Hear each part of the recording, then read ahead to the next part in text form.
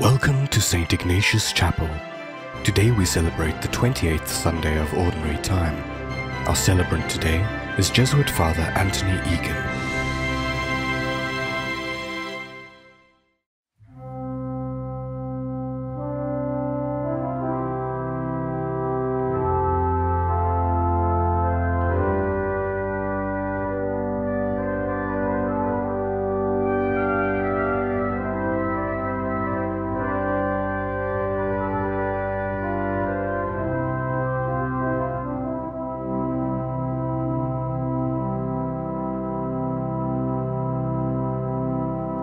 In the name of the Father, and of the Son, and of the Holy Spirit. Amen. The Lord be with you. And with your spirit. As we come together on this 28th Sunday of the Church's year, we call to mind our sins, but above all remember God's grace and mercy.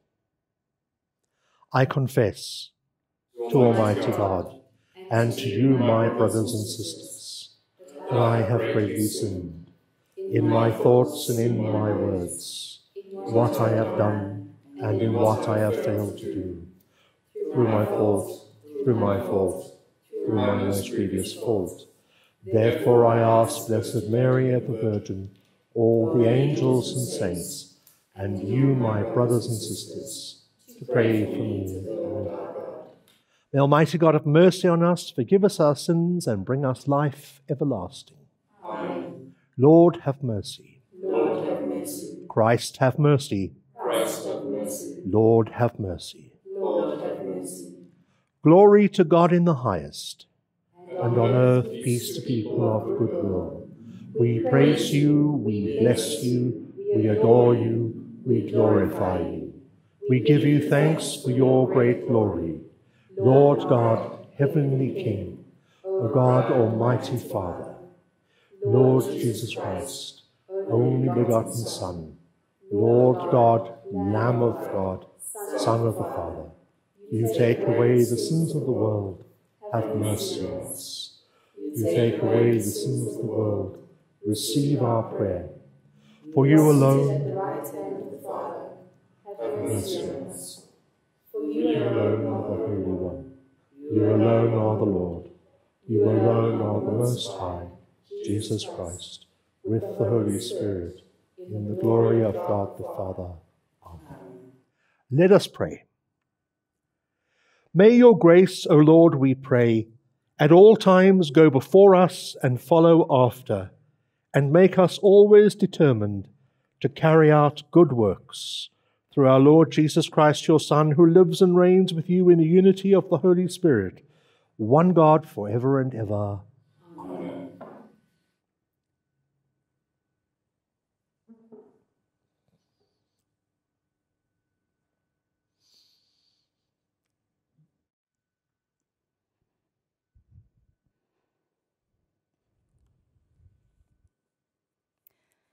A reading from the book of Isaiah. On this mountain, the Lord of hosts will make for all peoples a feast of fat things, full of marrow, of choice wines, well refined. And he will destroy on this mountain the covering that is cast over all peoples, the veil that is spread over all nations. He will swallow up death forever, and the Lord God will wipe away the tears from all faces, and the reproach of his people he will take away from all the earth, for the Lord has spoken. It will be said on that day, behold, this is our God. We have waited for him, that he might save us. This is the Lord. We have waited for him. Let us be glad and rejoice in his salvation, for the hand of the Lord will rest on this mountain. The word of the Lord. Thanks be to God. In the Lord's own house I shall dwell for length of days unending. In the Lord's own house I shall dwell for the length of days unending. The Lord is my shepherd, there is nothing I shall want. Fresh and green are the pastures where he gives me repose. Near restful waters he leads me. He revives my soul. In the Lord's own house I shall dwell for length of days unending. He guides me along the right path for the sake of his name. Though I walk in the valley of the shadow of death, no evil would I fear, for you are with me. Your crook and your staff will give me comfort. In the Lord's own house I shall dwell for the length of days of my life. You have prepared the table before me in the sight of my foes. My head you have anointed with oil. My cup is overflowing. In the Lord's own house I shall dwell for length of days unending. Surely goodness and mercy shall follow me all the days of my life. In the Lord's own house I shall dwell for the length of the days unending. In the Lord's own house I shall dwell for length of days unending.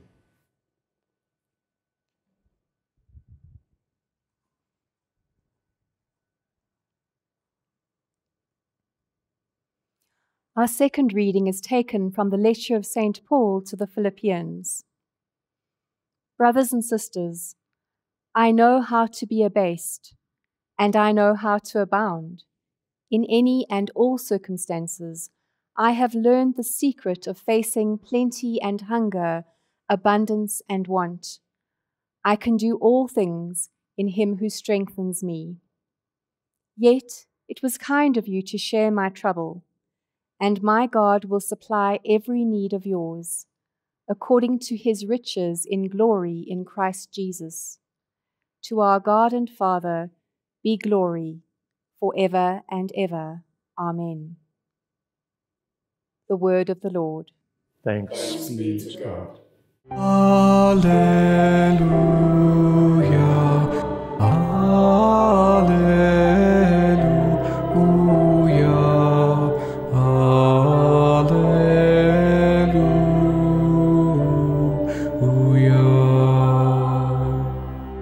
May the Father of our Lord Jesus Christ enlighten the eyes of our hearts, that we might know what is the hope to which he has called us. Alleluia, Alleluia,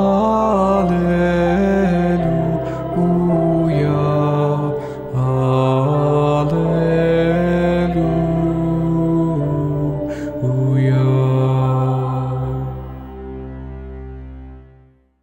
My brothers and sisters, the Lord be with you. And with your spirit. A reading from the Holy Gospel according to Matthew. Glory to you, O Lord. At that time, again Jesus spoke to the chief priests and elders of the people in parables, saying, "The kingdom of heaven may be compared to a king who gave a marriage feast for his son, and sent his servants to call those who were invited to the marriage feast. But they would not come. Again he sent other servants, saying, 'Tell those who are invited, behold, I have made ready my dinner. My oxen and my fat calves are killed, and everything is ready. Come to the marriage feast.' But they made light of it and went off, one to his farm, another to his business, while the rest seized his servants, treated them shamefully, and killed them. The king was angry, and he sent his troops and destroyed these murderers and burned their cities. Then he said to his servants, 'The wedding is ready, but those invited were not worthy. Go therefore to the streets and invite to the marriage feast as many as you can find.' And those servants went into the streets and gathered all they found, both bad and good. So the wedding hall was filled with guests. But when the king came in to look at the guests, he saw there was a man who had no wedding garment. And he said to him, 'Friend, how did you get in here without a wedding garment?' And he was speechless. Then the king said to the attendants, bind him hand and foot, and cast him into the outer darkness, where there will be weeping and gnashing of teeth. For many are called, but few are chosen. My brothers and sisters, the gospel of the Lord. Praise to you, Lord Jesus Christ.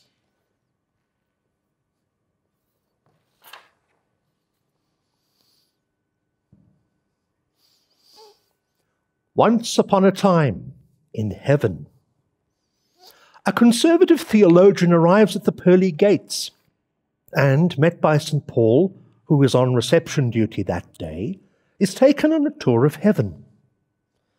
Now he is more than a little surprised, since he believed that only Christians of his own denomination were saved, to find things, how shall we put it, a little different.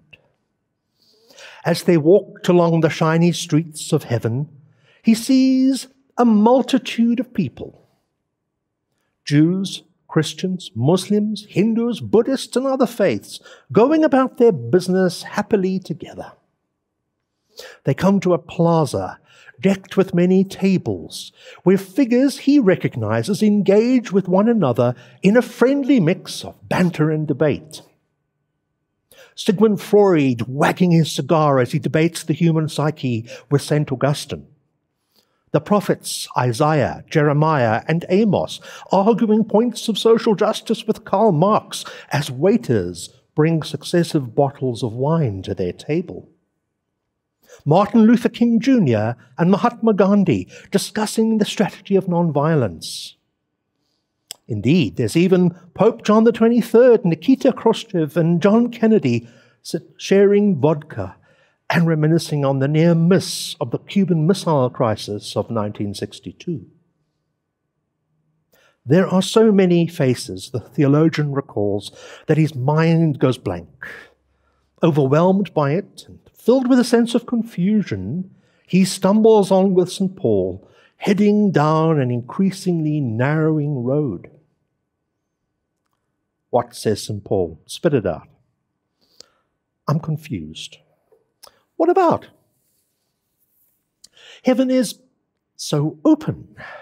All kinds of people, all kinds of Christians, non-Christians, Muslims, Jews, Hindus, Buddhists, all kinds of people, says the theologian, his words trailing off. Bit of a shock to the system, says Paul. I was there once. Thought only Jews were saved. Only Pharisees, in fact. Paul adds, by the way, what was your field of theology? Dogmatic theology.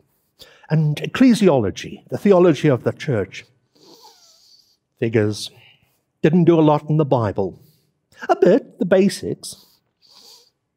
Clearly you missed that bit in Isaiah 25, the heavenly banquet, where God brings all peoples to the table. Or even that story the boss told his crew about the wedding feast. He lifted the idea from Isaiah, you know. But that's the idea of universal salvation, that all people will eventually be saved. Wasn't that early church theologian, Origen of Alexandria, condemned for saying that? Yeah, by sections of the church, yes. But you know the boss. He had little respect for the establishment back in the Palestine days. He's just the same. You should see him when the church does something stupid even today. We have to call in his mum and Mary Magdalene to calm him down. So you're saying that universal salvation is real, that all will be saved? Eventually, yeah. Now, of course, there's free will. You can obstinately refuse grace. Some idiots still do, but we believe they'll eventually come right. But what about punishment? In the parable, those who refuse the king's invitation are killed, and the man who was then thrown out. It's a story, man. A bit of dramatic license. And he has a bit of the actor in him, you know. Sure, you used a bit of drama when you preached. Hope you did, at least. Otherwise, pity the congregation. In any case, that's all about freedom. No one's compelled to accept God's grace. No compulsion in religion. All those characters are those who refuse grace. Don't forget, that king fella called the odd guest friend. Even then, the offer was open. At the end of the street, they reach a monastery circled by a high wall.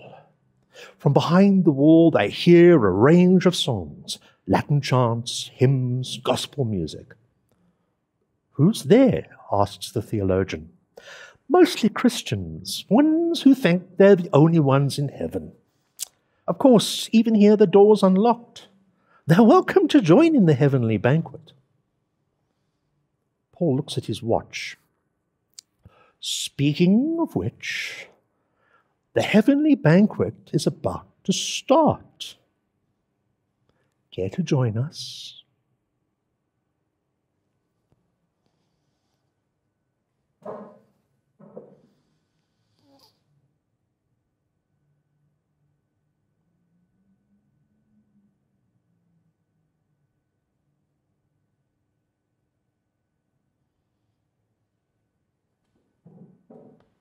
So then let us together share our faith in that heavenly banquet as we say the Apostles' Creed. I believe in God the Father Almighty, creator of heaven and earth, and in Jesus Christ, his only Son, our Lord, who was conceived by the Holy Spirit, born of the Virgin Mary, suffered under Pontius Pilate, was crucified, died, and was buried. He descended into hell. On the third day he rose again from the dead. He ascended into heaven and is seated at the right hand of God the Father Almighty. He will come to judge the living and the dead.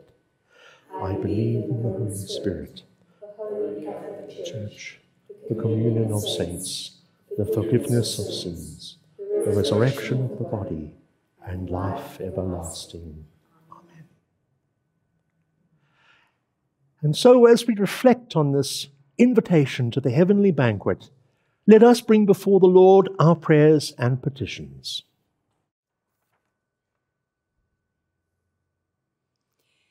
We pray that the Lord may open us to grace, that we may share fully in God's heavenly banquet. Lord, hear us. Lord, graciously hear us. We pray that God's church, filled with the spirit of openness, may be a place of inclusion and welcome to all people. Lord, hear us. Lord, graciously hear us.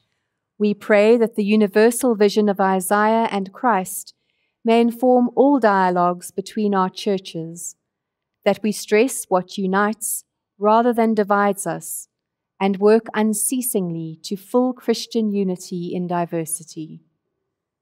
Lord, hear us. Lord, graciously hear us. We pray that all faiths may be inspired to work towards mutual respect and present a united voice for toleration. Lord, hear us. Lord, graciously hear us. We pray that all, particularly those who lead, may work for the end of those forces that divide us: racism, nationalism, sexism, and gender discrimination, and gross social inequality, and build a world that approximates God's heavenly banquet. Lord, hear us. Lord, graciously hear us. Perhaps for a moment, bring before the Lord your own prayers and petitions.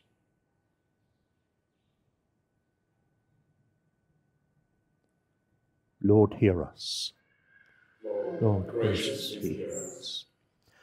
Loving God, who invites us to the great heavenly banquet, help us to work with you towards making that banquet part of the reality here on earth.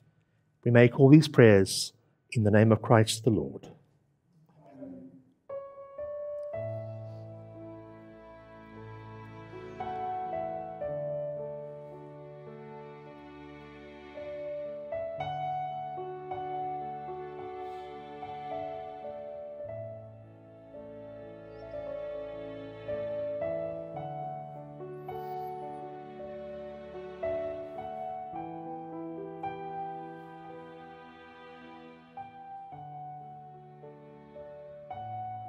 Blessed are you, Lord, God of all creation. Through your goodness we have this bread to offer, fruit of the earth, work of human hands. It'll become for us the bread of life. Blessed be God forever. By this mingling of water and wine, may we come to share in the divinity of him who shared our humanity. Blessed are you, Lord, God of all creation. Through your goodness we have this wine to offer, fruit of the vine, work of human hands. It'll become our spiritual drink. Blessed be God forever. Lord, wash away my iniquity, cleanse me from all my sins. Pray, my brothers and sisters, that my sacrifice and yours may be acceptable to God, our Almighty Father. May the Lord accept the sacrifice at our hands, for the praise and glory of God's name, for our good and the good of all His holy church.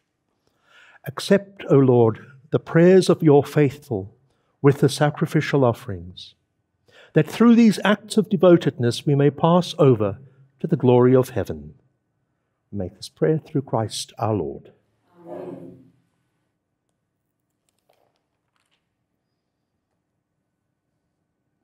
The Lord be with you. And with your spirit, Lift up your hearts. lift them up to the Lord. Let us give thanks to the Lord our God. It is right and just. It is truly right and just that we should always give you thanks, Lord, Holy Father, Almighty and eternal God. For you do not cease to spur us on to possess a more abundant life, and being rich in mercy, you constantly offer pardon and call on sinners to trust in your forgiveness alone. Never did you turn away from us, and though time and again we have broken your covenant, you have bound the human family to yourself through Jesus, your Son, our Redeemer, with a new bond of love so tight that it can never be undone. Even now you set before your people a time of grace and reconciliation, and as they turn back to you in spirit, you grant them hope in Christ Jesus, and a desire to be of service to all while they entrust themselves more fully to the Holy Spirit. And so, filled with wonder, we extol the power of your love, and proclaiming our joy at the salvation that comes from you, we join in the heavenly hymn of countless hosts, as without end we acclaim. Holy, holy, holy, Lord God of hosts, heaven and earth are full of your glory. Hosanna in the highest. Blessed is he who comes in the name of the Lord. Hosanna in the highest. You are indeed holy, O Lord, and from the world's beginning are ceaselessly at work, so that the human race may become holy, just as you yourself are holy. Look, we pray upon your people's offering, and pour out on them the power of your Spirit, that they become the body and blood of your beloved Son, Jesus Christ, in whom we too are your sons and daughters. Indeed, though we once were lost and could not approach you, you loved us with the greatest love. For your Son, who alone is just, handed himself over to death, and did not disdain to be nailed for our sake to the wood of the cross. But before his arms were outstretched between heaven and earth, to become the lasting sign of your covenant, he desired to celebrate the Passover with his disciples. As he ate with them, he took bread, and giving you thanks, said the blessing, broke the bread and gave it to them, saying, "Take this, all of you, and eat of it, for this is my body, which will be given up for you."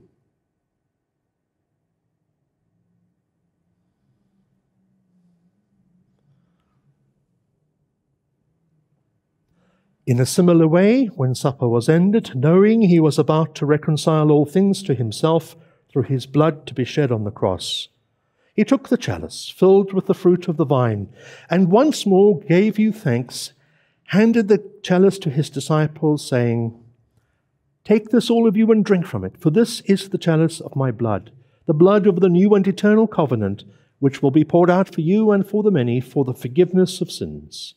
Do this in memory of me."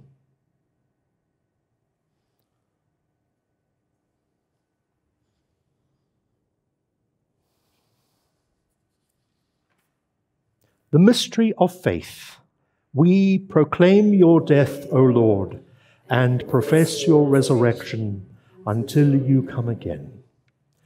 Therefore, as we celebrate the memorial of your Son, Jesus Christ, who is our Passover and our surest peace, we celebrate his death and resurrection from the dead, and looking forward to his blessed coming, we offer you, who are our faithful and merciful God, this sacrificial victim who reconciles to you the human race. Look kindly, most compassionate Father, on those you unite to yourself by the sacrifice of your Son, and grant that by the power of the Holy Spirit, as they partake of this one bread and one chalice, they may be gathered into one body in Christ, who heals every division. Be pleased to keep us always in communion of mind and heart, together with Francis our Pope, Buti our Archbishop, Duncan his auxiliary. Help us to work together for the coming of your kingdom, until the hour when we stand before you, saints among the saints in the halls of heaven, with the Blessed Virgin Mary, Mother of God, with St. Joseph her spouse, the blessed apostles and all the saints, and with our deceased brothers and sisters, whom we humbly commend to your mercy.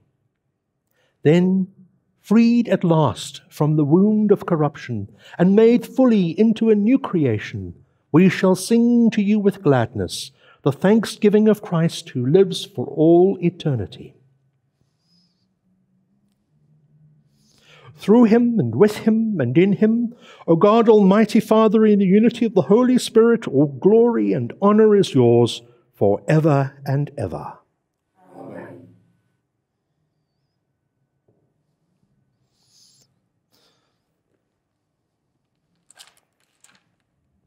At the Saviour's command, informed by divine teaching, we dare to say, Our Father, who art in heaven, hallowed be thy name. Thy kingdom come, thy will be done on earth as it is in heaven. Give us this day our daily bread, and forgive us our trespasses, as we forgive those who trespass against us. And lead us not into temptation, but deliver us from evil. Deliver us, Lord, we pray, from every evil. Graciously grant peace in our days, that by the help of your mercy we may be always free from sin and safe from all distress, as we await the blessed hope and the coming of our Saviour, Jesus Christ. For the kingdom, the power, and the glory are yours, now and forever. Lord Jesus Christ, who said to your apostles, Peace I leave you, my peace I give you, look not on our sins, but on the faith of your church, and graciously grant her peace and unity in accordance with your will, who live and reign for ever and ever. Amen. The peace of the Lord be with you always. And with your spirit.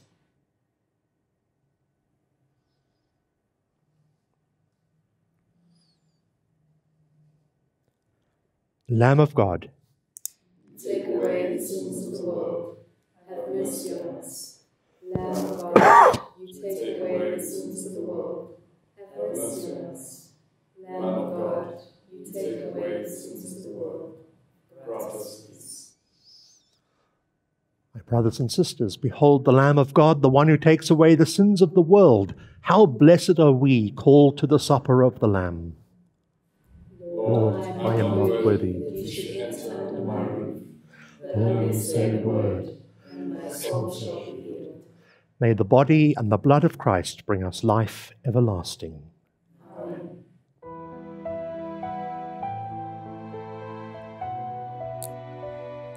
Although you cannot receive physical communion with us now, we invite you into a moment of spiritual communion. The great medieval theologian, St. Thomas Aquinas, defines spiritual communion as an ardent desire to receive Jesus in the Holy Sacrament, and a loving embrace as though we had already received him. His words are echoed by the great mystic and fellow doctor of the Church, St. Teresa of Avila, who wrote, "When you do not receive communion and do not attend Mass, you can make a spiritual communion, which is a most beneficial practice. By it, the love of God will be greatly impressed on you." At this moment, we invite you to focus on Christ and your longing for union with Him. Express your desire to feel His grace coursing through you, giving you strength and courage, particularly in these difficult times. In your desiring union, you are united with us and to Christ. In this moment, we experience the reality that is already here.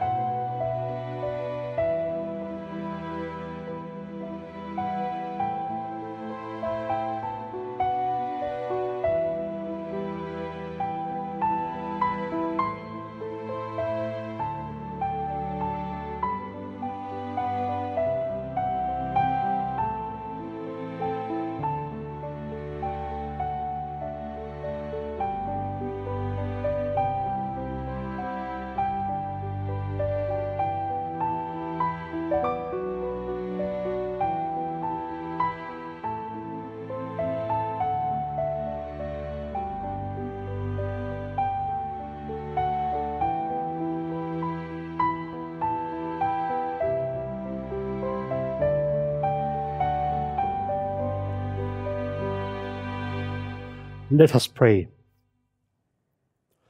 We entreat your majesty most humbly, O Lord, that as you feed us with the nourishment which comes from the most holy body and blood of your Son, so you may make us sharers of his divine nature, who lives and reigns forever and ever. Amen. The Lord be with you. And with your spirit. Almighty God bless you, Father, Son, and Holy Spirit. Amen. Mass is ended. Remain in the peace of Christ. Thanks be